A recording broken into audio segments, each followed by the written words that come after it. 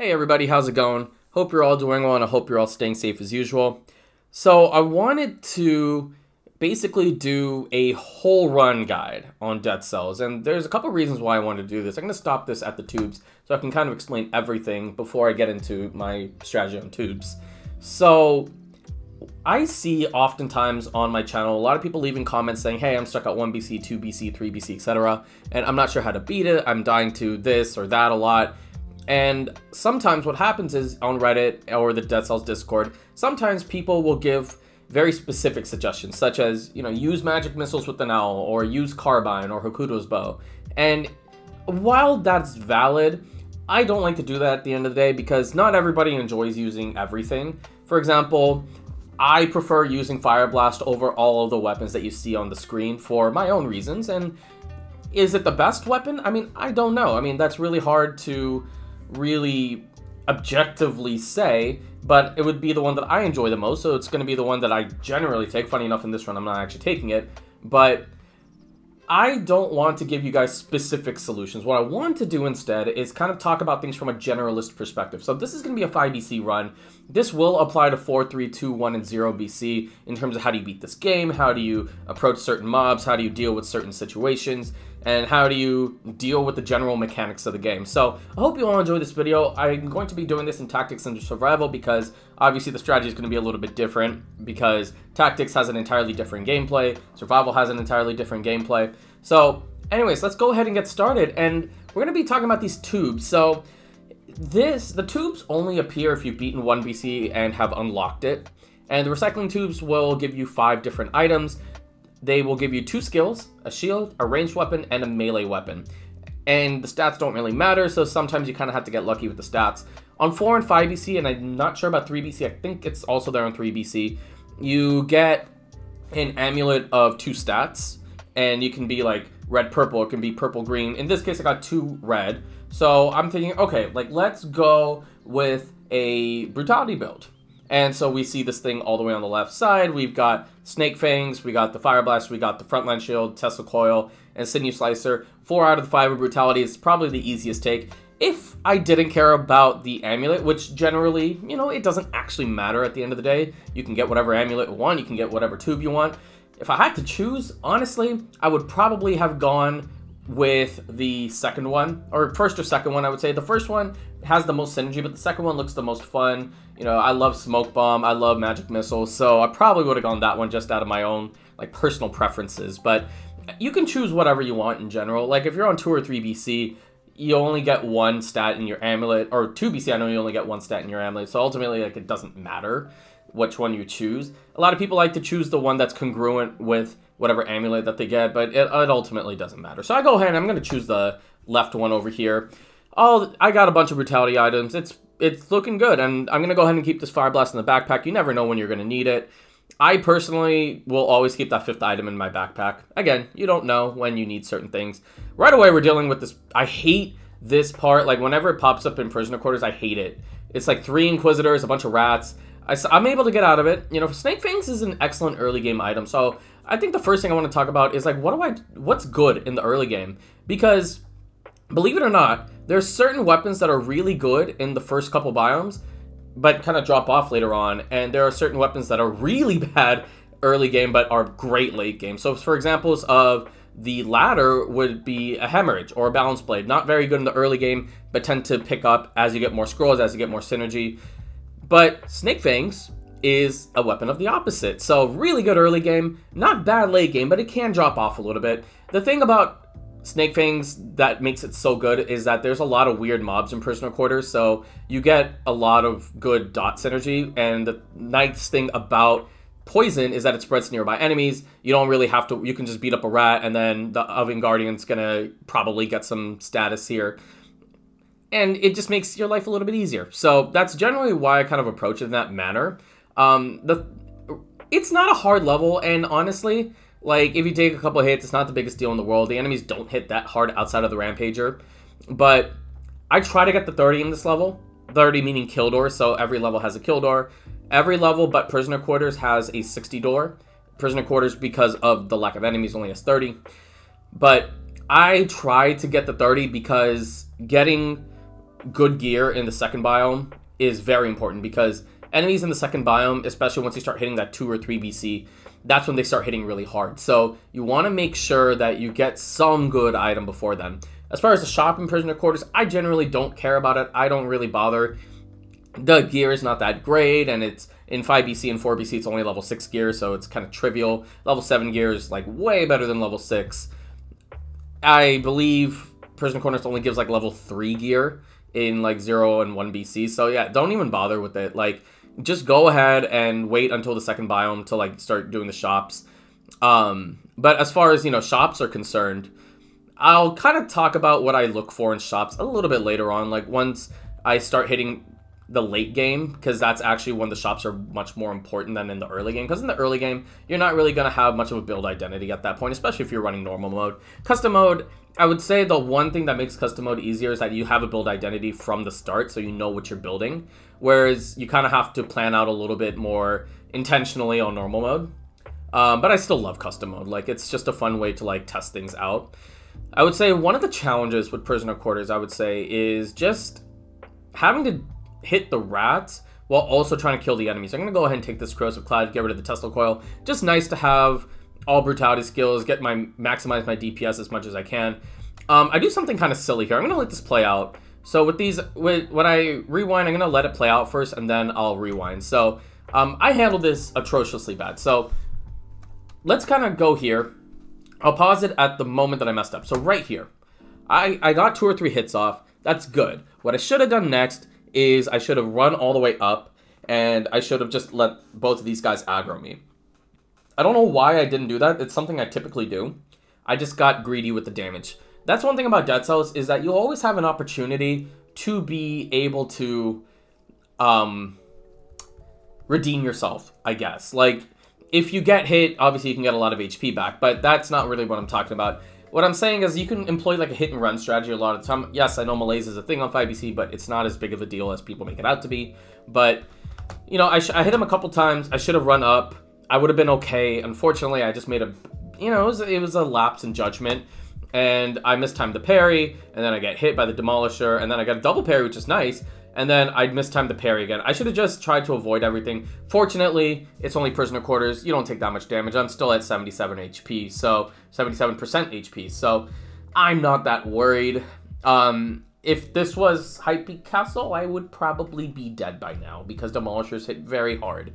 I think the only other, I think they're in a couple other levels. I think the other level that they're in is Stilt and Distillery, I want to say. And then they pop up as a random enemy mob. So we're going to go ahead and go to the Arboretum. I'll talk about the Arboretum once we get there. I'll talk about some of the differences between 0 to 5 BC when we're in that rest area between this level and Arboretum.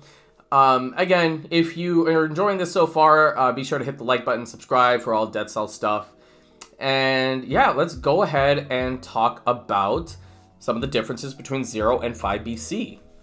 So 0 to 5 BC, there are changes in between each one. So 0 BC is like your base game. That's like the normal stuff. 1 BC adds some new enemies, the most notable being the Knife Thrower. And you're also able to go into the cavern, I think, for the first time. Well, you can go into cavern on 0 BC, but then you're able to get the key on 1 BC for the first time. And 2 BC, more new enemies, and you get less health flasks like in between each biome. As you can see on 5 BC, I don't have any. I'll talk about mutations once I get my 3rd mutation, so don't worry about that right now. I'm just going to start off with combo, basic mutation on brutality. As far as 3 BC is concerned, the Rampagers added, enemies hit harder. 4 BC, enemies start teleporting towards you, and that's actually when you can unlock the 5th BC by defeating the Giant. Hopefully that's not too much of a spoiler. And on 5 BC, the enemies will continue to teleport, and you start getting melees. You used to get melees on 4 BC, but I think in the last patch it was edited to now melees is only on 5 BC, which I think is a good change. But anyways, Arboretum, bit of a weird level. The idea with Arboretum is you kind of have to understand what is happening in here, and you have to be able to prioritize enemies. And that's going to be one of the main sticking points of my runs, is that I'm able to prioritize certain enemies over others, which allows me to succeed most of the time. I mean, I still die in this game, but, you know, most of the time I'm able to see success because of the fact that I can prioritize in biomes. And in this biome, what the priorities are is going to be the little jerk shrooms and the impaler. And impalers are not as often as they are in the ancient sewers, which is my second favorite biome in the game. I don't go to ancient sewers here, but in any case, yeah, that's the main thing about each biome, is that you want to understand what your priorities are. And in this one, jerk shrooms and the impalers, flying enemies will always have a priority just because they can hit you from up above. And with the level like Arboretum, and all the second levels have flying enemies actually, it just with Promenade they go down to 1 hit, but buzz cutters are there in Toxic Sewers and in Arboretum. As far as being able to handle flying enemies, a good rule of thumb is to have something that can hit a flying enemy. In this case, I have 3 things actually that do a really good job against flying enemies. Snake Fangs, it has great hang time because I can like teleport towards enemies. And I should explain this. So I'm gonna exit this room and come back basically just to let my Sinew Slicer come back on cooldown. Lets me kind of regroup myself just in case there's another enemy over there. I don't know if there's a Yeeter or something like that, or some Buzz Cutters. So I'm trying to make sure that I don't like mess it up. I don't have an extra jump, so I can't like jump over the Rampager. I'm gonna exit the room again because he has that really annoying circle ability, and the Rampager tends to stop. I don't know if it's a bug or a feature, but in any case, I'm able to finally parry him, get the kill. Nothing too bad there. With elites, don't try too hard to parry. Just roll. Elites are generally not that bad. Certain elite abilities are a bigger pain in the butt than others. I'll talk about them if I need to talk about them, but in general, elite abilities aren't that big of a deal outside of like the cage and the turret, especially when you're cursed. That's when it becomes the worst, but I wasn't cursed, so no biggie. So yeah, I talked about starting gear. I'm going to talk about mutations in a little bit. So, so flying enemies, and I have a shield, so flying enemies, like the Buzz Cutters, will go down typically to a parry. Depends on the shield that you're carrying, but AoE shields are really good, but you don't need one. Like, it'll die just by being hit by like a Spike Shield or a Thunder Shield or something like that. So, Thunder Shield can only unlock on 5EC, but most shields you'll be okay. Like, I wouldn't worry about it too much, but definitely make sure that you aren't getting hit. I'm going to do the same thing I did in Prisoner Quarters and then just kind of re-roll this one back just because there's a lot that happened and I did everything very intentionally. A lot of Dead Cells is like learning to adapt and knowing when to do certain things. So let's go back right here. So I'm able to kill this first Eater, nothing doing there. So I see these 2 Jerk Shrooms. I'm not in a good position to hit either one of them because I don't have a ranged weapon. So when you have a melee attack, Jerk Shrooms can kind of run up and hit you whenever they want. And so I kind of let this Rampager follow me around for a little bit just because it's easier if I jump to the next platform, use my Sinew Slicer, get all my kills from there. So things like that you get through experience. Like, don't put too much pressure on yourself right now to be doing that sort of thing. That's just kind of, it's another example of just like understanding the biome that you're in and just being able to like pick certain spots to jump to. So placement is a big thing in this game. It's funny, I've been playing a lot of Bloons lately, Bloons Tower Defense.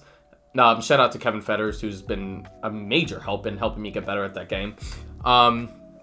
Monkey placement's everything in Bloons Tower Defense, and it is a huge deal in this game as well. Like, well, not monkey placement, but general placement of where you are, because you need to understand what enemies are going to do where enemies are going to spawn, things like that, and like being able to like find out where you are and being able to like jump to the right platform is a huge part of this game and a huge part of being able to beat 5EC actually. One thing I want to know, obviously there will be 5EC spoilers at the end, but that's only stuff like after Hand of the King, so I wouldn't worry about that at all. Like, I'll mention it again once we get to Hand of the King.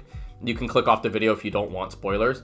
I get the 60 door right there. Every level but Prisoner Quarters has a 60. Prisoner Quarters has the 30 because there's not enough enemies. Another just chaotic section right here. And again, this is just understanding where the enemies are going to go and like being able to locate where you are and eventually getting myself to a safe spot. So I'm able to get out there without getting hit just purely out of placement. It's all about placement in this game. And like just being in the right spot, jumping to the right spot. A lot of people think about defense in this game as just shields, but that's not actually true. Shields is a big part of it, obviously, because, you know, they're shields. But it's not just that. It's also just like being able to like dodge appropriately. Sometimes you don't want to dodge when there's like a huge mob and then you have a roll cooldown and that becomes like a giant pain in the butt. But yeah, you know, we're just kind of rolling along on this level and I'm barely able to avoid that spawned enemy. So one of the things about melees is that random enemies will spawn once you hit 2+ melees, and the frequency at which they spawn will increase the further you go along. They implemented the new melee system in, I believe, 2.2. Very controversial one, actually, but I've gotten used to it. I just wish it was a little less obnoxious. And that was another spawned enemy. Don't worry, that enemy does not spawn that often, but it is very shocking when it does. I have a parry guide, by the way, speaking of which, if you want to check that out. It's pretty good, I would say. So I'm going to go into shots a little bit later, but just know that I take the torch here because as far as, you know, the next level is concerned, I'm going to be going into Prison Depths, and Prison Depths is a very tough level, so I need good DPS. So I'm going to go ahead and just grab a torch. Again, I can just get kind of greedy with the damage. So I think it's important to note, like, you will make mistakes in this game. Like, you're not expected to be perfect unless you run, like, a Curse Sword. But even then, like, Curse Sword runs aren't really perfect. They're technically, but they're not actually. Yeah, so torch gives me good DPS and, you know, get some decent synergy out of it. It's not the biggest deal in the world if you don't have like a big barn bursting weapon by the time you get to Prison Depths, but it's generally recommended because otherwise it would take more time. Funny enough, I actually get a torch here. I could have saved my money, but that's part of the randomness of this game, is that oftentimes what happens is that you get an item and then you're like, oh, like that same item will spawn like 2 seconds later. Again, targeting the Impaler first, making sure that he doesn't do anything. Thornies, be really careful with Thornies. Like, if you have a melee weapon, you start attacking them and then you see like they're about to kind of turn around, just wait for them to turn.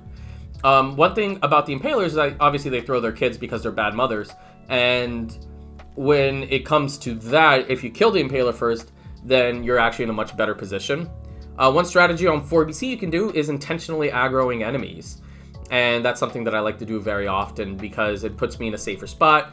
Yeeter, just, I don't know how that aggroed me, but pretty easy kill right there. And with invisible enemies, you just kind of have to know that where they are and the timing.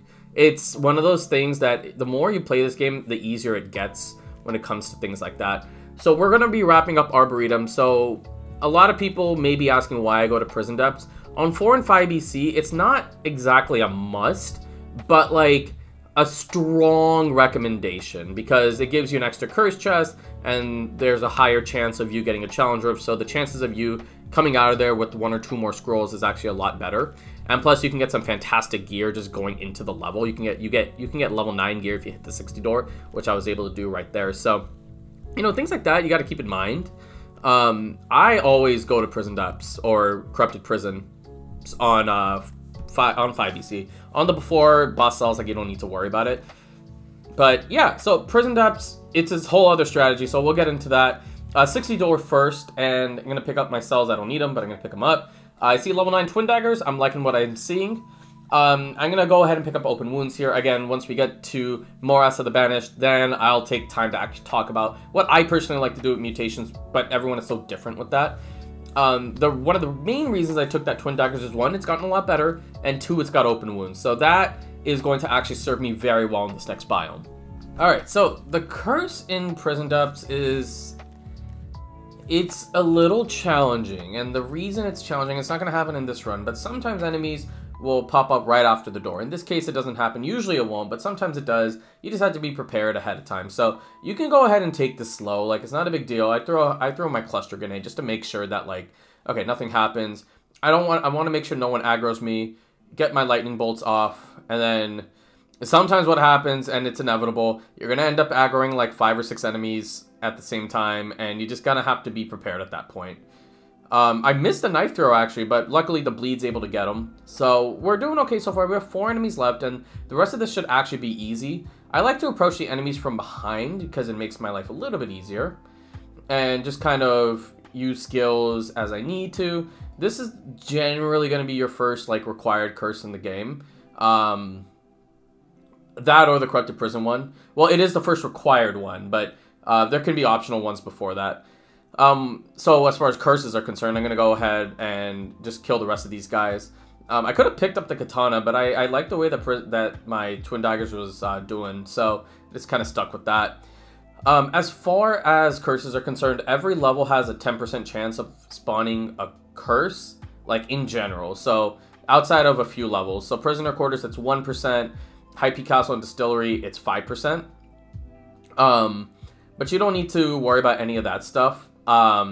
Even levels with like a required curse, such as like ossuary, will have like that 10% chance. Prison depths, you only get the one, obviously. Challenge rifts. So challenge rifts, one, they're hard to see. I know, like I suck at seeing them, but you know, when I see them, here's my strategy. Some people like to take it slow. I like to go fast. My main thing with challenge rifts is, one, if you have an extra jump amulet, try to take it. If you don't, try and see if you can kill all the elites in a level first and then grab something with an extra jump, because it makes your life a ton easier. I like to take these pretty deliberately. So whether you're slow or fast, the thing is, you cannot be indecisive as you go. This one's short, so I was able to get through it pretty easily, but the second you start being indecisive, that's when you're going to start taking hits. Ends up pretty much good for nobody.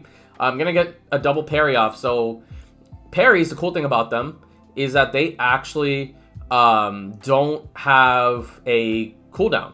There's no internal cooldown. So it works out really nicely. This is one of the harder elites in the game just because it's so bulky. And if you get like a cage, you're kind of screwed. But I'm able to deal with it just fine. If you take a hit here, it's not the biggest deal in the world.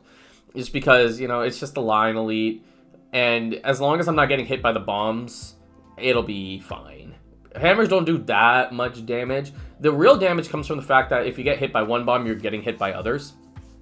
And I already took the challenge rift. I probably what I could have done is like I could have taken the double purple challenge, the double purple amulet, but I wanted the immediate power of grabbing a scroll rather than like having to deal with, you know, just dealing with less power and then having to like do all these like intentional kills and having to strategize. I was like, let's just get the power now. 15%'s a lot in this game.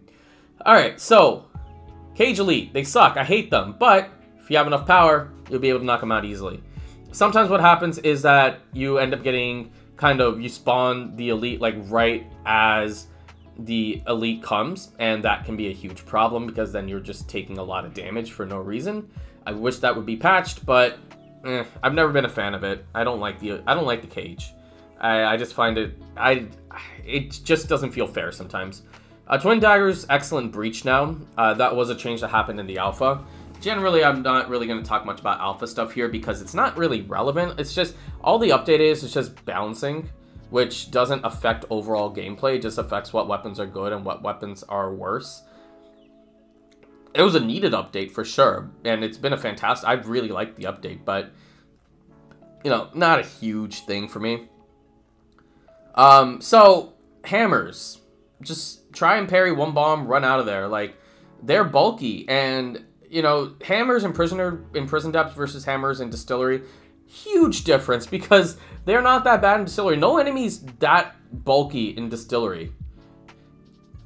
Or just in late game, like there's no real bulky enemy, I would say. Like you have enough DPS by that point to like be able to at least two-shot the majority of enemies. If you have the Ram Rune, you can actually use Ram Rune like above enemies, like from above enemies, and you can stun all enemies that can be stunned for a significant period of time. Some enemies can't be stunned, like slammers and then the skeletons from the cavern, stuff like that. So we are done with the prison depths. We're going to go ahead and move towards the Morass of the Banished. I wanted to go fight Mama Tick because she's one of my favorite bosses in the game. So one thing I haven't talked about yet is scroll fragments. So when the screen pops up, on the bottom right, you're going to see as my cat decides to jump into my hamper of dirty clothes. Please get out of there. Hey, Zelda. Hey, get out. Okay, never mind. She's not going to. She's comfortable. Who am I to say otherwise? Anyways, mutations. Let's pause and talk about mutations. My ADHD is kicking in right now. I think my cat also has it. Anyways, so mutations. What did I take? So I have combo, open wounds, and predator. That's my general go-to for brutality because I find that to be like the most effective with faster weapons. I wouldn't say there's any outright bad mutations on brutality. I would say there's ones that are more situational than others. For example, something like Porky-Pack, I'm not a huge fan of compared to its cousins, the Armadillo Pack and the Acrobata Pack. I like those a lot better. Scheme is really good if you have a Grappling Hook and a Vorpan, or if you have Phaser, Assassin's Dagger, or Phaser, anything really. Scheme is great. Open Wounds is generally what I like because it's the easiest way in this entire game to get DPS, outside of like getting lucky and getting a Carbine or having a shield with your desired affix. But Open Wounds gives you bleed, 60% of bleed's pretty significant, so I generally grab that. As far as combo is concerned, combo's great because it is one of the best mutations in the entire game when it comes to brutality and biomes. So you can move quickly, hit a bunch of enemies in a row, and then you have your buff for 8 seconds. You can also grab things such as Initiative, depending on the weapon that you're taking. Twin Daggers is not as good, but like Katana, Initiative is really good. So it's really up to you, like what you want and the build that you're trying to run. In general, on normal mode, I like to take the things that are my biggest chance of success regardless of the weapon I take. And for me, that's going to be Combo, Open Wounds, and Predator. That's generally what I go with, but there will be times when I grab other things, especially late game, like I will change my mutations up. You can reroll your mutations for a small price. At the first time you do it, it's only 1,000, then it's 2,000, 4,000, and it just kind of ramps up like that. So just keep that in mind. Generally, you can change. I do it about 2 to 3 times in a run. The thing with me and money, and I'll talk about money conservation a little bit later, is there are some sacrifices I'm willing to make in order to be able to save later on to do things like changing out mutations. All right, so let's go ahead and move on. Morass of the Banished, it's not an overly difficult level outside of this very first fight, which is going to be the Giant Tick. If you have a shield, you're already well prepared for the fight, and you can just go ahead and parry her, and then you'll be fine, and you can just kind of roll around and things like that. But she does 2 attacks on her combo, so unless you parry, you're kind of screwed. So I'm going to go ahead and parry there, and then hit twice. And then I'm going to let her jump all the way over towards me, because that gives me, like, more room to be able to, like, land hits. And it's like picking your spots, essentially. So I didn't explain scroll fragments. So on the bottom right, you'll see, I just picked it up, actually. You'll see that I have some little gray cubes, and those are called scroll fragments. So on 3BC and onwards, anytime you get 4 of those little things, you get 1 regular scroll. And I can tell you guys each of... Actually, yeah, I'll do that. I'll tell you guys each level's scroll fragments. I can only know what on 4 and 5BC, because by the time they were implemented, I was already on 5BC and making YouTube content. So, Prisoner Quarters doesn't give you any. Arboretum and... Promenade, excuse me, I'm sorry. Promenade and Arboretum each give you 2, as I take some unnecessary hits, because this is an example of rolling too soon when it wasn't necessary. Toxosaurus gives you 3. Prison Depths and the Corrupted Prison don't give you any. Ossuary gives you, I believe, 2. And Ramparts gives you 2 as well. Morass, this one, it's going to give me 4. Ancient Sewers gives you 5. Slumbering Sanctuary gives you 4. The Graveyard gives you 3. Stilt gives you 2. Fractured Shrines gives you 2. Undying Shores gives you 4. Clock Tower gives you 4. Sepulchre gives you 3. Cavern 5. And Hype Castle / Distillery each give you 2. 5e Spoiler Area does not give you any. So there will be a chance of like getting up to 3 random scroll fragments throughout the entirety of your run. Typically you won't get them, but it's like a small chance. But anyway, so we're kind of just moving along. I like to kind of use the lightning rods as like, I'm scared of every enemy right now, and I'm just kind of running at will. One thing with the Morass of the Banished, the Banished, that's who the level is named after, is they drop from the ceiling, so you can see a little thing like right above you, and you'll see them kind of drop down, and then they can aggro you on 4 and 5 BC. So just be like a little bit careful of that. This level does have 1 required curse, and the curse can kind of appear anywhere. So one thing I like to do personally is I like to go on the ends. So I like to go all the way to the left, all the way to the right. I like to go all the way above, and then see if the curse is there. If it's at the very end, as I try to save 10 enemies. If there's a level I know that like has a randomly placed curse, so a level that's not like Prison Depths or Sepulchre or something, for for like a randomly placed curse, what I like to do is kind of just make sure I have 10 enemies saved if I haven't already seen the curse. Like, if I'm like halfway through the level and I still haven't seen it, then I will intentionally like start saving up enemies and maybe even just let them bunch aggro towards me. So like have like 10 enemies at once that I need to kill. And it's actually easy. You can like cheese curse chests really easily. I just don't have any footage of it because I try not to do it because it is a risk that you take. Not the best risk in the world because it can be a bit weird. And I actually, in this run, I think I missed the curse chest. So as far as shops are concerned, right now we're at level 9 gear, which is really good stuff. I'm going to go ahead and grab that Bloodthirsty Shield. Synergizes amazingly well with my Twin Daggers. And that's all I'm going to grab right now because I don't want to have to deal with having to re-synergize things. And I want to save money because later on I'm going to try to get some nice gear. I'm going to be hitting up Undying Shores in this, in this run. So level 11 gear, always want some stuff. Plus, later on, I'm going to need to use a health pot, and having money for that would be nice. You don't need it, but it would be nice. You're probably screaming in your head right now why I'm not taking those scrolls. So they're, again, very intentional. There's a very real reason why, and it's exclusive to 5EC, and it's because of the fact that I still have the issue of malaise, and I don't want to have to deal with that. And I didn't know at that point if the malaise had cleared. I hadn't really looked at the screen. I wasn't really paying attention. I was just kind of focused on like trying to kill the enemies. So yeah, that's why I didn't go and grab the scrolls. So I do see where that cursed chest is. I'm gonna go all the way back and grab that cursed chest. You saw that little icon above the blowgunner. I'll kind of rewind it back for you. Right there. The little shield thing. So that little altar right there, that is a legendary weapon. So legendaries are kind of cool now. So they used to just have like, you know, a rare affix and buff and then be a little bit buffed and then be able to scale with all your stats.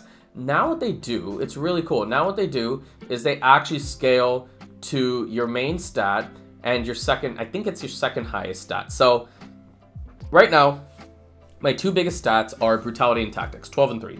So whatever legendary I get, it's actually going to scale to 15 instead of 16 instead of 13. So that's really cool.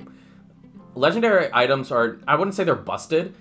And as far as like taking them is concerned, I mean, what you have to keep in mind with legendary items is that you've already built, and especially in my case, I build according to playstyle. Some people will generally like have like a generalist type of build, like, you know, combo obviously you can use on any type of build you want. And this is actually why I saved enemies. Now I have 6 enemies that I can kill and not have to worry about having to face Mama Tick cursed, which I've done before and it sucks. I've lost, I've won, I've cried, I've cried in joy, I've cried at frustration. I didn't cry at all. But anyways, so legendaries, you know, good rule of thumb with legendaries is keep in mind what your mutations are, because you may have to end up re-rolling your mutations if you really like that legendary. Like getting a legendary Sonic Carbon on Brutality, I don't know. I mean, do you really want to take it when you already have something good going with the Twin Daggers? So that's like an example. Legendary skills are a little bit different just because skills aren't always like good with mutations anyways. Like good as in like they don't always synergize with mutations anyways, so you don't need to worry about it that much. And I generally like legendary skills a little bit better for that reason, like getting like a Giant's Whistle or something like that is really cool. In this case, it's a throwing knife. I see the challenge rift. I'm going to take it. Don't worry. In this case, the throwing knife is an excellent legendary skill to have. So challenge rifts, I'll talk more about challenge rifts. Something I do occasionally, I only do it in 2 levels, Imprisoned Depths and Corrupted Prison. I'll actually just scour through the level once my malaise is cleared, and then I will go back. And, oh, I need to show you guys this, because this is one of my favorite parries I've ever done.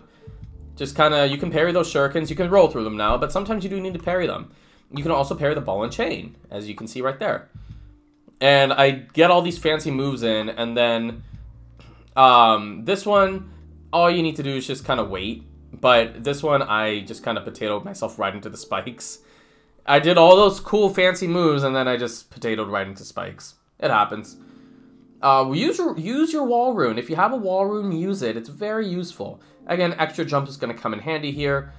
Sometimes I'll try to take the amulet that gives me more health, but that one, in this case, it would have given me more health with the triple survival, but I decided not to take it just because I didn't have an extra jump. So like the priority for me is like extra jump always is the priority, and then after that is health, and then 75% to bonus, or 75%. What is it? It's the projectile nerf that ends up happening. Except it's only 25%. I don't know if you guys know that, but it's only actually 25%.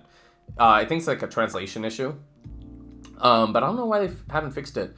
Because not enough people have made noise about it. But so you can see I'm able to electrocute those enemies in the water, so I get the achievement. Achievements are already unlocked, but we're in alpha, so achievements are kind of unlocked, or they're locked again for that. Anything else to note about Morass? I don't think so. We're going to go ahead and just go ahead to Mama Tick.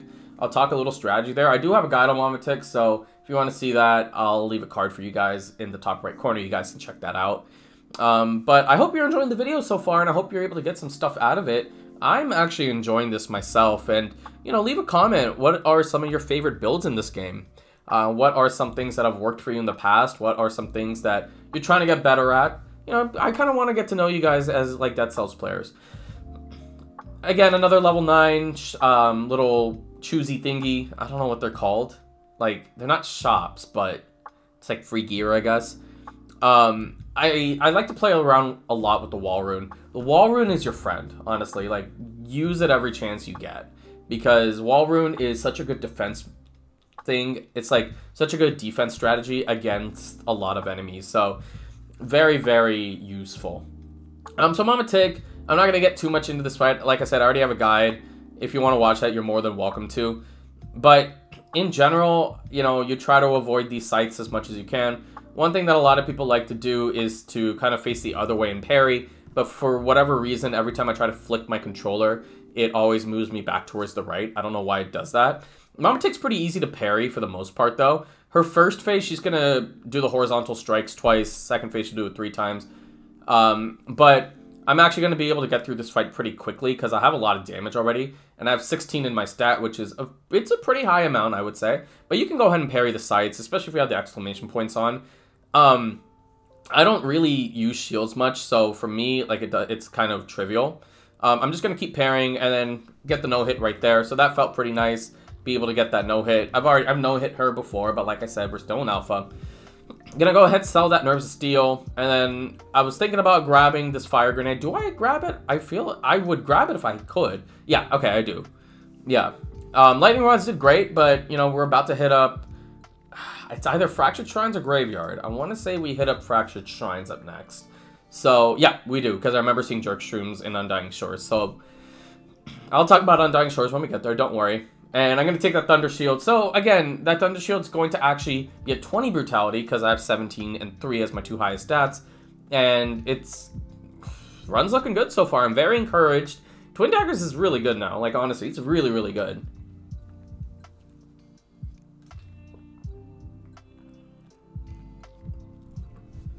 So, Fractured Shrines, they added a couple new, like, designs to the level, which have made it a lot better. It looks really cool now. I love this level in Undying Shores. I don't like Scarecrow. I'm kind of garbo against it. Yeah, don't be like me and run into the whatchamacallits, the crows. They go down in 1 hit, and they don't really count as a kill, unfortunately. But it's kind of a cool little, like, you know, little unique thing to this level, so I don't have a problem with it. First shop in this level is always going to be the healing shop. Second room is always going to be the curse. So that's the curse right there. 1 required curse in this level, and the 2, 3, and 4 BC all have a 10% chance of generating a curse. I'm not sure if it's that individually or as a whole. I'm not 100% certain, but I don't really know how that stuff works. But what I like to do sometimes is I like to use doors to stun enemies to make sure that I can get a proper kill off.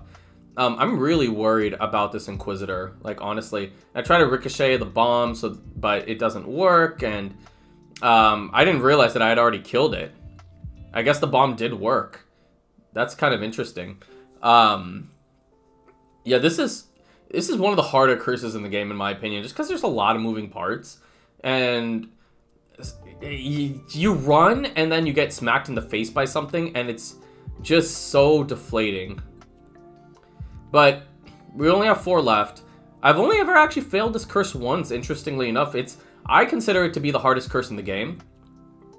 I can't think of any others that are difficult like this one is, just because it's such an environmentally based level. But we're going to go ahead and clear it, and it's funny, I've only died on this curse ever once, but I don't go here that often, so that's probably part of it as well. Okay, so we got the Rocky dude next to us. And with the Rocky dude, he doesn't aggro, so use your skills and run away. He hits hard, so don't get hit. And I don't think you can parry him either. I've tried it. Either my timing was bad, or you gotta be real specific, I guess. But I don't know. I don't think you can parry. I mean, how would you be able to parry this giant-ass thing? And yeah, I'm just gonna hang out up on the ladder and then kill him. And then after that, the doors opens, get a choice of 3 legendary items. I'm going to take none of them because none of them really apply in the run. I was thinking about the Boy's Axe. I ultimately decide to not take it because the Carbine would probably be more useful later on. And so I'll just grab all the money. I think that's like 2,000 right there, I want to say. It's a lot of money. It's really nice. It's really good stuff. And I'm going to go ahead and check that 2BC door. There's not going to be a curse in there. But another thing about Fractured Shrines is that it's really hard to get a 60 in this level. In this level, I would say I've only ever gotten to 60 like 3 times. I'm not sure if I get it in this run. I don't think I do. I think I get hit later on. And it's just because of the environment. Like, you're inevitably going to get hit by something in this level. The traps don't do a lot of damage, and falling only does 30% now. But I don't know, it's a challenging level, but I think it is the most unique level in the game. Like, there is nothing like this level, and I thought they did a phenomenal job designing it. Like, I cannot say enough good things about this level. It's so well done. This and Undying Shores I thought were perfect. So I'm just going to kind of check in the shop, see, okay, what has some bleeding synergy, what has some burning synergy. If there's something I want, I'll grab it, but I'm actually okay with where I am. Sometimes I just like to check the shop and see, like, okay, like, this could work, that could work. But if I'm not 100% certain that it's going to make my run better, then I don't bother. So, yeah, you don't always need to grab something from the shop. Like, just because you get better gear, technically, doesn't mean it's always going to work. Always watch the ground in this level, because you never know when there's going to be a light switch. I get hit by the bird. That's what loses me my 60, actually. So that's a dumb way to lose my 60. And what's funny is that that was twice that I just potatoed into the bird. So now we have, I actually have no idea what this enemy's name is. I know it's the spear lady. And that's 3 times! 3 times I've gotten hit by the bird. I haven't actually gotten hit by any enemies yet. It's all been birds. I don't know. I have some weird things in this game. Like, sometimes, like, I can do something so well, and other things I just kind of derp. I'm actually glad I got hit by the slasher there. I needed to get hit by something that wasn't a bird to save my sanity. There's not much else in this level I don't think that I've covered. Shockers are pain in the ass, like always. Just be careful. Like, look at your surroundings. Like, that's something with a level like this that's so, like, open and very platformy.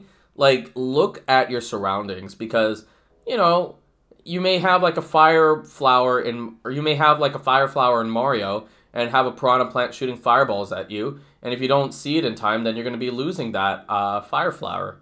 It's kind of a similar concept in here. And I can definitely see the Mario influence in this level. I think that's why I like it so much.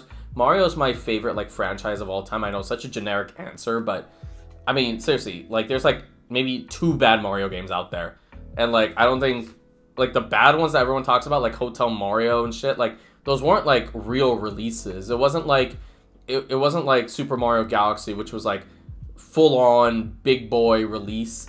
There's a word for that. I just don't know what it is. I think it's AAA? I'm not sure, though. But, yeah, the Mario influence is very palpable in this level. And Fractured Shrines, you want to kind of go back and then scour every part of the level. Like I said, there's only 2 little things here, 2 scroll fragments, but you do get a substantial amount of scrolls in this level. I believe it's the same as Stilt. So you get the 2 You get 2 regular scrolls and 2 dual stat scrolls. As the game wears on, typically you're not really going to be getting dual stat scrolls in your favor. Sometimes you might. I've found that I don't. I'm not sure what the percentage of that is. It says on the screen that there's enemies, by the way. There's not. It's just the birds. Like, I do think they need to kind of differentiate that a little bit. And one thing I'm going to do before I leave this level is go to the food shop and heal back up to 100%. I'm not going to bother with the skill shop. My skills are really good as is, and there's no need for me to waste any money. I have 40,000 coins right now. I'm not getting the 60. No point in doing some certain things. By the way, that spot all the way to the bottom right, all that is that's the place where you unlock the serenade. So you just kind of go through it again, beat the golem looking dude one more time. I don't know what he's called. I don't know what any of the new enemies are called. I just kind of just know them by what they do. They're not too bad, honestly. But I'm actually was supposed to be going to Undying Shores, forgot to go. So you can actually, you have to have the cultist outfit to be able to get into Undying Shores, but if you have the homunculus rune unlocked, you can just use your head on like one of those corpses that exist in the level, use it, and then you can get into Undying Shores. So Undying Shores is a fantastically cool level, and I think did I pause here for some time? Yeah, because I didn't get the 60. So let's go ahead and skip to Undying Shores. There's a few gimmicks in this level. Obviously, to unlock the stuff, like all the weapons and stuff, like it's a process, but I won't get into any of that because I honestly forgot how I did it. So as far as its main thing of difficulty, I would say it's 2 things. One is the apostate. It's the big orange dude. He tends to spawn enemies, and those enemies do a fuck ton of damage. So you need to be really careful. Kill the apostate. We talk about priorities. Apostate is your priority here. Predator saved me from having to deal with anything else. So you can see that Grenadier spawned very briefly with the little halo above his head. That's the apostate summoning it. He can summon any enemy in this level. Be very careful because they do so much damage. Like, I've gotten knocked down from 100% to 0% just by getting hit by an apostate for the first time. Oh, I was in shock. And then you're going to see me fall down. Yeah, that's kind of what I do in this level. I always fall. I fall down every single time I'm here. Every single time. If a level has an ability to fall down all the way down, you bet your sweet butt I'm going to do it. It's just what I do. Kill the apostate before he revives enemies. You're better off for it. It's better for your health in real life and in the video game. Very dangerous enemy right there. One of the cooler concepts, actually. I really like the idea of like a necromancer. Like, that's awesome. Is that what a necromancer is? It is, right? Yeah. Yeah, so that guy right there with the halo above his head, that spawned from the apostate, so I go ahead and find the source. Luckily, there's like a little line that leads you towards him, so you'll be fine on that end. There is a 10% chance of a curse at this level, but there's nothing required. Level 11 gear for 5EC. It's very good gear. Very, very good gear. It works. I don't know. It's so well designed. Like, it's just a phenomenally done level. Like, they clearly put a lot of love into this one. I can't tell you what game this reminds me of, but kind of reminds me a little of like those dungeon crawlers. Like, I'm probably the only one that sees that, but so yeah, that guy uses his homunculus rune and then does very little damage, but it's like DOT, so you got to be careful. We're gonna just move ahead, and you want to be careful with a lot of different things in this level. One of the things that makes this level a lot easier is that it actually, you don't deal with many mobs because all the enemies are just, they kind of have their own platform, and it makes it a lot easier. So this level isn't like overly complicated. You just got to kind of remember certain things, and this was actually my first playthrough of like the new and improved Undying Shores, so I didn't realize like, oh, like there's a little switch and I gotta hit the switch. I know like it popped up earlier, I just didn't see it.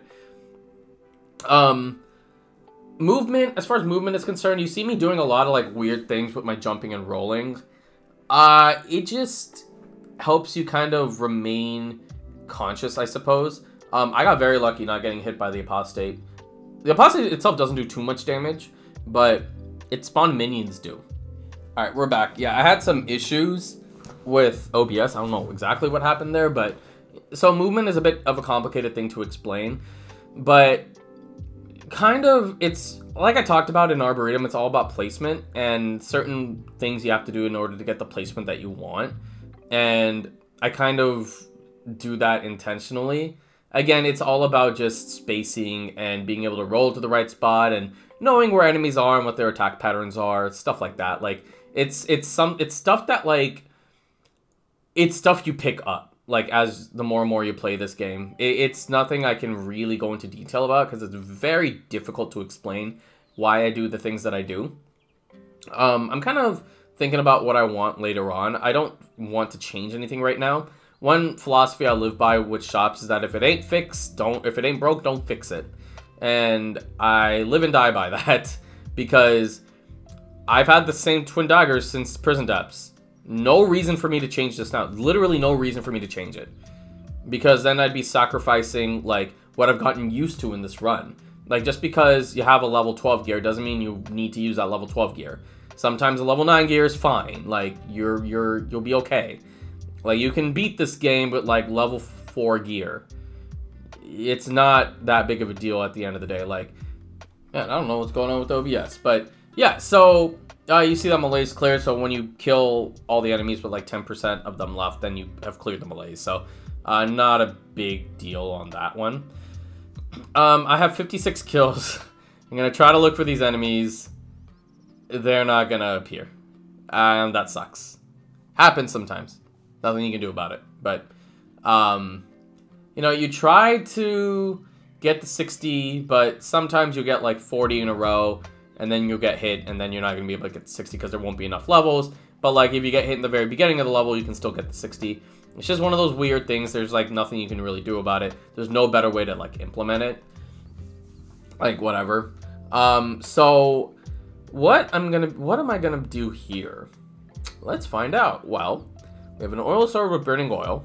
I have a fire grenade. Yeah, we're gonna grab that. It's probably one of the easier takes I'm gonna have. And I'm gonna grab a frontline shield because frontline shield is excellent. And this is one of the things, right? Because yes, I do live by if it's not broke, then don't fix it. But oil sword is fantastic. Also, I really suck against Scarecrow.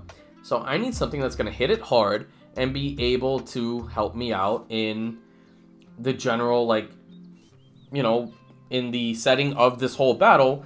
I'm anticipating using at least one, health pot because that's generally how it goes. Sometimes I'm able to, like, one-hit it. I've gotten a no-hit twice on him, but in general, I, like, struggle with him big time. So I want, like, a good weapon that'll, like, help carry me for the rest of the run and help me through this fight. So that's why I took the oil sword when Twin Daggers was working out fine. Scarecrow, I probably will never put out a guide on Scarecrow because I'm not good at this battle. I don't no-hit him. I just don't. I can tell you how the battle works, but doesn't mean that I'm good at it.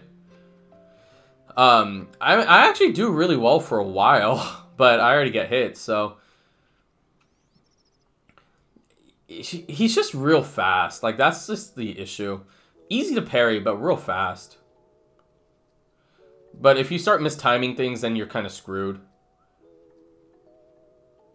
And then, like, he'll, like, smack you in the face with that, and it's all bad. But at least I'm able to, like, parry him to an extent. And then I get hit a couple more times because I'm facing the wrong way. Ugh. Somehow I survived it.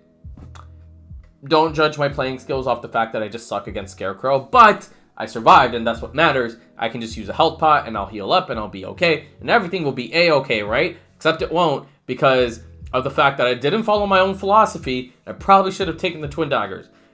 There was a valid reason why I took Oil Sword. Should have taken the Twin Daggers. Why? I will explain once we get there. There is a huge reason, there's a huge mistake I made in this run. That looking back, and even at the time, I was like, Oh boy, this is not good. And you're going to see this in the first, like, 2 seconds of this. Essentially what the deal is I have open wounds. I need bleed damage. I don't have immediate bleed damage. And I have this pain in the ass Guardian Knight that's not going to go down in one hit because I don't have a lot of scrolls. I only have 28 in my stat. So I have to figure something out. And sometimes you make the wrong decision. I made a decision I thought was going to work out. I overlooked the fact that Twin Daggers was giving me immediate synergy as opposed to synergy I'm only going to get from pairing or from having a skill. Pairing takes time, using skills takes time, and very calculated mistake on my part. Anyways, let's move on. So we're in Hypebeat Castle, pretty standard level as far as difficulty. It's not that bad. There's a couple things that you want to kind of watch out for. One is this guy. You know, just play around with the platforms, play on the walls, do anything you can to be able to kill him. Because he's a very difficult enemy because he's so spastic and eccentric. Like, he'll jump back, he'll dash towards you. Just make sure that you only hit him on your terms. Do not ever try to hit him on his terms, because you're not going to win that fight. Especially if there's like a demon or if there's like a bombardier or something, then you're doubly screwed. So just things like that you got to remember. Do I take that? Yeah, that was... I'm not a fan of doing any of that. I mean, yes, Flamethrower Turret's very good, but Fire Grenade is actually better in Brutality, in my opinion. Flamethrower is really good for tactics, but for Brutality, I like Flame Grenade better because it's more immediate impact, and Melee is all about that immediate impact. But I don't know. Yeah, not the best decision. I mean, I'm looking back at this, and like, one thing you guys might want to try is like recording your runs. It helps. It really helps give context. As far as shop, you know, same thing I said in the last level. You know, look at what options are available for you in your shop. Make sure you're not taking anything that would jeopardize the integrity of your run, like my dumbass trying to take a 100% damage Firebrands, even though there's literally no reason for me to do that, because I was doing fine. I could have just grabbed it at the end, but, you know, I needed that synergy now. I'm looking back at this. I'm kind of cringing. I'm kind of cringing hard because I could have just grabbed this at the end of the level. I was doing fine, but that's neither here nor there. I guess the other way to look at it is as long as you're alive, you're doing fine. And that's one way to look at it. Yeah, runs can be not as good as others, but, you know, a win is a win is a win. Counts the same all the way around. And as you can see, I've lost some substantial money because I did a lot of rerolls to get the affixes I wanted on... I can't remember what I rerolled. I think it was the shield. And, yeah, and I just gotta run away now. Not good stuff there. Yeah. And that's why, yeah. So let's rewind that back. Let's see what happened. Okay. Okay, what I should have done here, I should have used the Firebrands and jumped back. I should have just jumped back. There was no reason for me to try and take on everybody at once. And then I wasted another health pot because I did that. So, lesson to be learned there. Don't play... I mean, I play very recklessly. Don't play as recklessly as I did right there. You need to be very careful with what you do when you take a new item, because you don't know what situations you're going to find yourself in. So, I hope, like, I'm giving you guys some sort of context into, like, how to approach these runs. Because I'm looking at that, and it was a very preventable thing, too. It's a very preventable thing at the end of the day, because you don't need to try to bull rush everything. I know I have a habit of doing that, but there's no reason you should be doing it. So, anyways, I'm going to go ahead and just kind of continue this level. I just kill the whole overworld first and then go into the doors. If you want to do the doors first, that's fine. That's up to you. I just want to clear the whole thing. And the main reason I do it is because of melees. So when you clear the top part, the melees will change. Or it'll disappear, I believe. Or it'll be very close to disappearing. So that's why I generally do it. But you don't have to. especially if you're not running melees. If you're on 4 BC and lower, why would you do that? The grappling hook's really good. That's why I took it. And now I have a firebrand, so having a flamethrower turret is kind of redundant. No reason for me to take it. And dual stat scroll, always nice to see. So High Peak Castle gives you 2 regular scrolls, or no, sorry, 2 dual stat scrolls, 1 regular scroll. No, sorry, 2 dual stat scrolls, 2 regular scrolls. One of them is hidden behind the 3rd door. Oh, okay. I think I'm gonna have to rewind that one back. That one was nice. Okay, so kill both these guys, right? Now I see this guardian guy, and I don't want to deal with him. So I hook him, stun him for a little bit, and able to escape. Demons cannot be burned unless they're elite, which for whatever reason they can be burned. So I'm gonna go ahead, hit the firebrands on him, hook, 1 shot. Hook's really good now. It's a ridiculously good skill. I generally don't care about the 60 in this level, but I wanted to see if I could do it. Because it's a good kind of litmus test for Hand of the King and like the rest of the game. Come on, OBS, get it together. Anyways. So, yeah, it's a good litmus test, I would say, for the rest of the game. But, I don't know, Distillery and High Peak Castle are generally harder levels. Because, you know, they should be. They're at the end of the game. And I wouldn't place too much value if you take a bunch of hits there. There's a lot of variables. Boss fights are generally easier than the biomes. At least it is now for me. You know, outside of Scarecrow. But the thing with biomes is that, like, one bad move on higher BCs can, like, really screw you up in terms of health. And even end up in death sometimes. You just gotta be careful. That's really all it is. But now, I can actually relax a little bit because I don't have melees. Which is really nice. And I can just kind of kill the rest of these guys. I'm going for the 60 just to see if I can get like another item. I'm going to get the second group of elites, which is this guy, the Dark Trackers. Go ahead and move forward. And yeah, grappling hook really kind of just saved me here.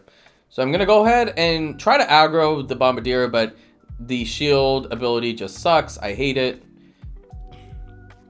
But able to kill him pretty easily. Nothing doing there. And now I'm going to beat up the Guardian. Move on towards the last room, which is the green room. If you're trying to speed run, don't worry about this 3rd room. But I'm doing a regular run, so I am worried about that last room because I want as many scrolls as possible. Ignore me trying to go to a room that I've already been to. And I say green room, I meant the blue room. I have not been to the blue room yet. Go ahead and kill that Guardian. Yes, good stuff there. And anything notable here? Not particularly. If you have a shield, this level is like 20,000 times easier. I'm just kind of throwing this out there. Most levels are easier with the shield, but you don't get the DPS. That's really the only issue.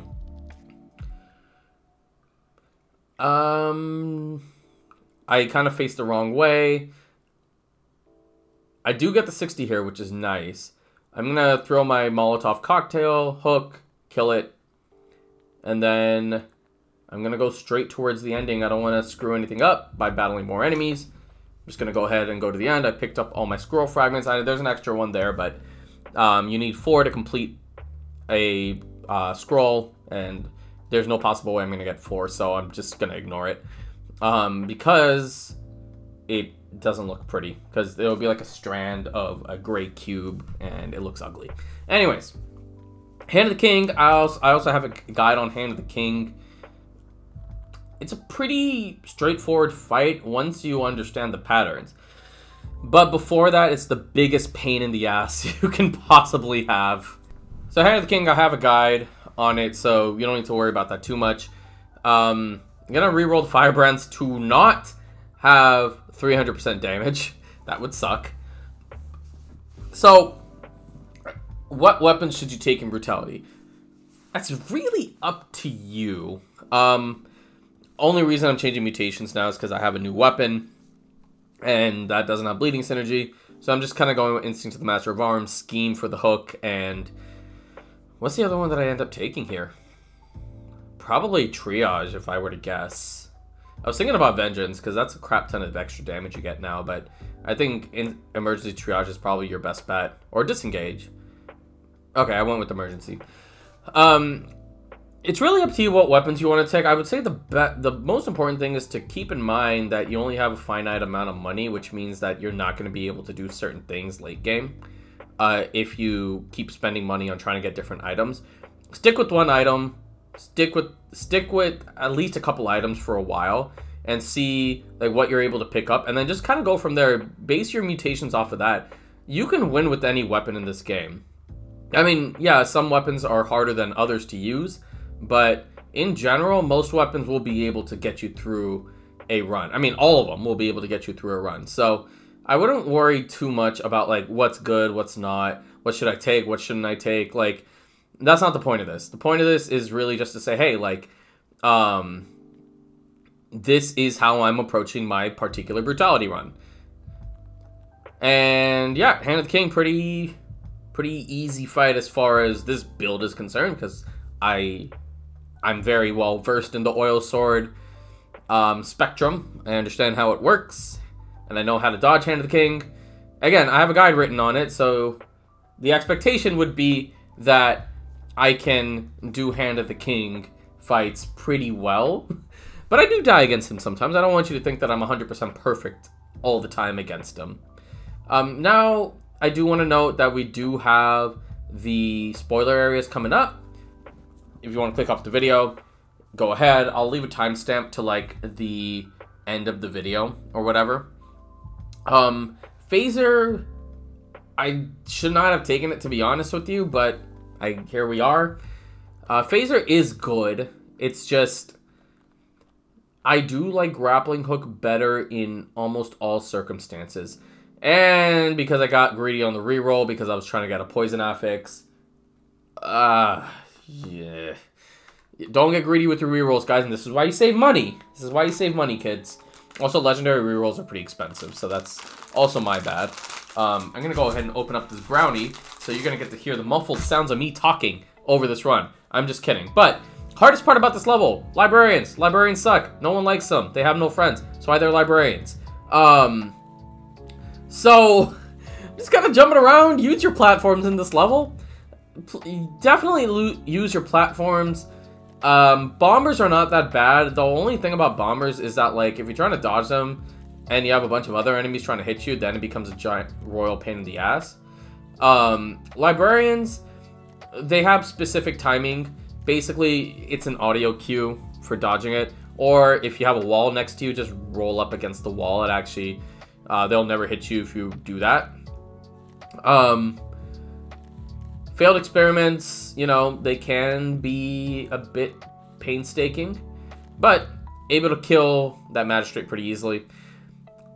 There used to be a glitch in this game, and I really miss it because it was the best glitch of any game I've ever played in my life. Basically, what would happen is you would kind of be chilling, you'd be doing your astrolab, and then out of nowhere, about 100 failed experiments would come. So most of the time it would result in a crash, but you could probably get through it if you like don't like mess your game up too much. But like you can get through it, and it's not overly difficult if you have like a ranged weapon. I think the first run I ever posted on this channel, so one of my first videos ever, I think it had that. They might have gotten rid of it in like 1.5 or 1.6. It's been a very long time since I've seen it. I really miss it. I wish they would bring it back as like a feature for this level. Just bring back like 800 failed experiments just in a row. Like, it's so fun and it's so dumb, but it's amazing and I love it. Astrolab used to be harder because it's so open and used to end up falling everywhere, but now that's not necessarily the case because you take trap damage from falling, which is capped at 30%.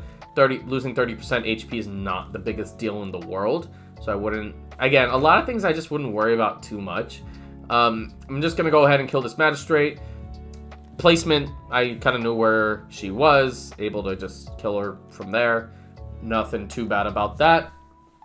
I'm just kind of comparing health with the with the amulets, but it's not that significant of a change, and I'll always take the one that has extra jump. Yeah, I mean, we're kind of speeding through this level a little bit. I try to go as fast as I can on this level, because the more I try to delay, the more melee stacks up. And this is a level you don't want melees on, because these enemies are already hard enough. If the easiest enemy in a level is the bomber, you got problems. But I'm able to handle this pretty easily. I mean, fairly trivial stuff. So this level has 2 keys, and those 2 elites will always remain the same. One is going to be that slammer, and then the other is going to be the failed experiment. And by that point in the run, you should be able to, like, be close to one-shotting elites. So don't worry about it too much. I'm just kind of trying to not die here. I'm just, like, trying my best to not die. That's really where we are right now. Okay. Sometimes that's just going to happen where you have a librarian running after you and a bunch of enemies running after you. So just use your wall runes. Use your walls, honestly. That's the biggest thing I can say about librarians, is because they don't hit you if you're running against a wall, they're not going to... You can just use that as, like, the priority. Librarians are a priority enemy, but the problem is so are slammers.